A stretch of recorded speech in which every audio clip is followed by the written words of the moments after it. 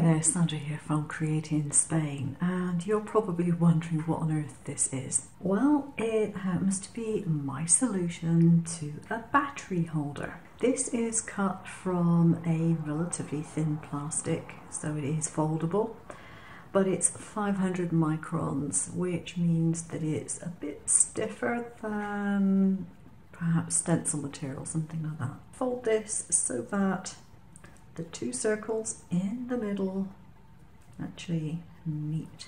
And this side here is the bit which is going to be stuck inside the card. And what I'm going to be doing is using a single light bulb which is taken from a battery string of LED lights, Christmas lights. And what you need to do is take an emery board, and you need to really make sure that the copper wire is exposed. The last 2 centimeters approximately, or an inch and a bit if you're American. Now the reason you do that is because the coating is on there so that under normal circumstances, when you're using the LED lights in the usual way, the lights don't short themselves out by crossing when they're on.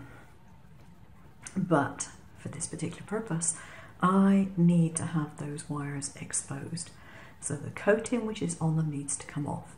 Now you generally can see that it looks coppery coloured if it's off properly.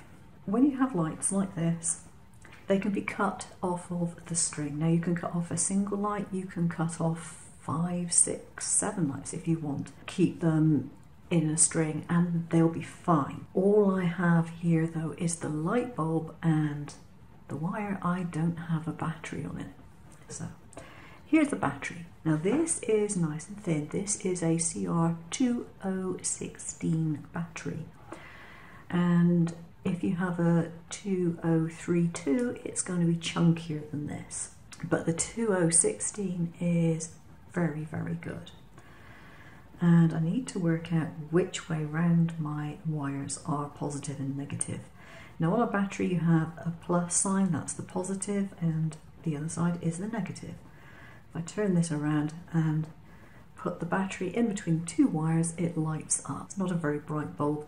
My battery is probably quite old by now. It's one that I use habitually for testing my circuits.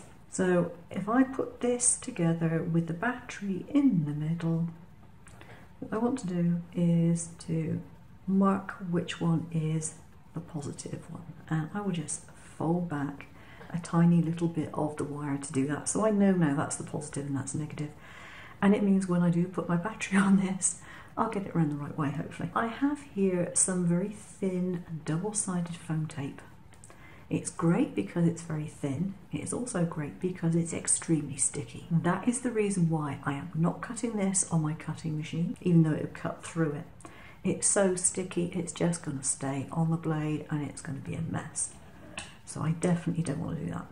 And I'm just going to cut off a small piece that is smaller than my battery, and I'm going to put it on here.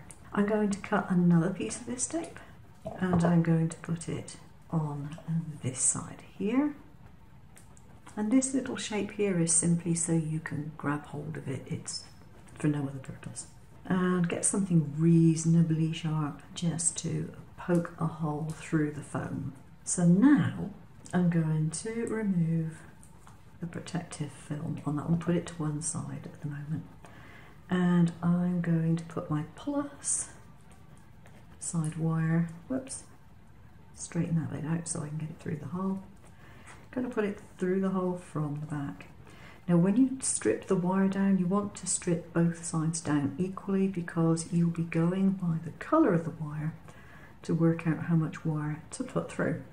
So if it's copper coloured, it needs to be on that side. If it's not copper coloured, it needs to be on the other side. Alright, so we just twist this around a little bit. And there it is on top of the foam.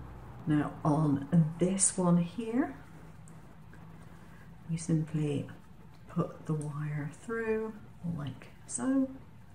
Again, making sure to put all the copper wire copper coloured wire through, and we curl that around on there. Oh, I forgot to take the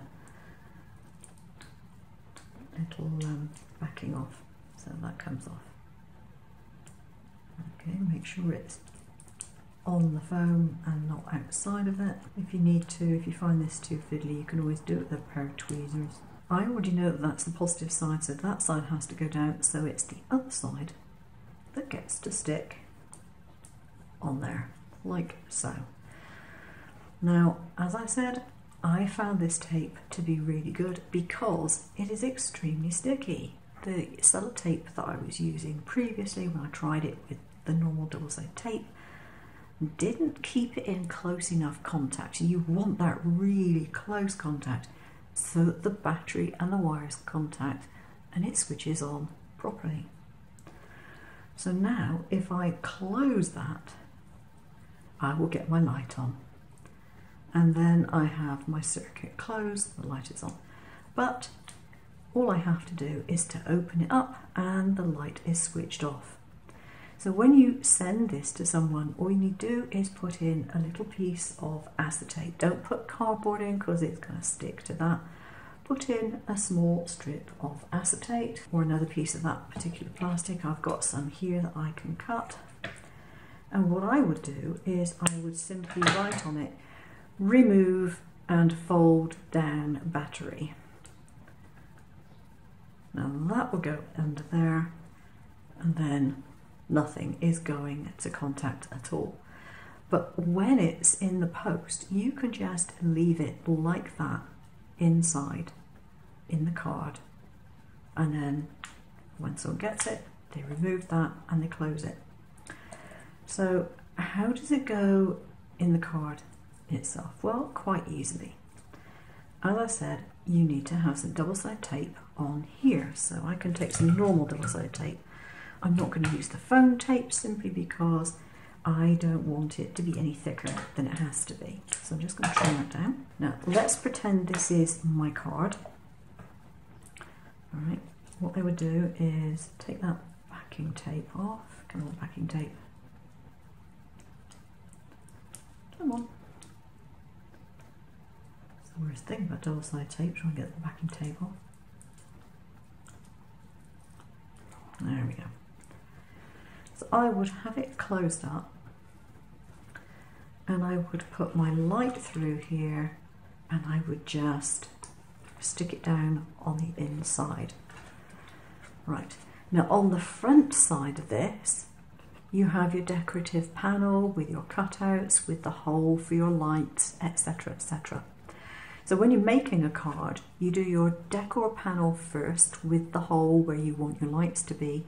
You mark where you want the holes to be on here, and you place this battery pack accordingly so that your one light or your string of lights can go wherever they need to be.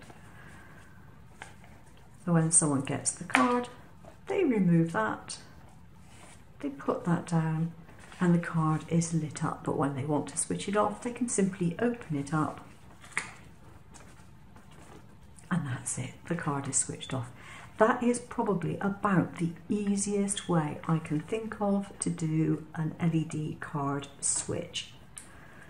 Now, if you want to do switches where someone just presses a button on the front and it lights up and then it goes off as soon as the pressure is released, that's another story altogether. This is one that you can literally switch on and off so that it's continuously on or continuously off as you need it.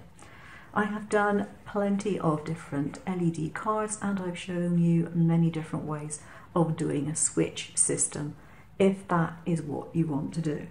But if you want something that is extremely easy and has no wiring to do, absolutely nothing, no circuits to draw, this has got to be the easiest way of doing it. Now I've chosen to do it in plastic.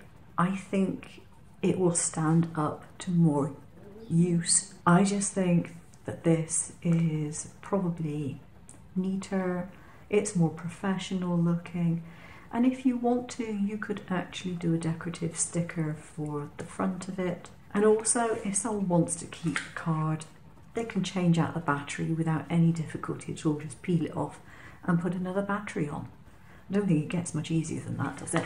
So there we are, that's my version of a battery holder that you can make yourself. Thanks for watching, please give me a like if you enjoyed it, and I will see you again soon. Take care now.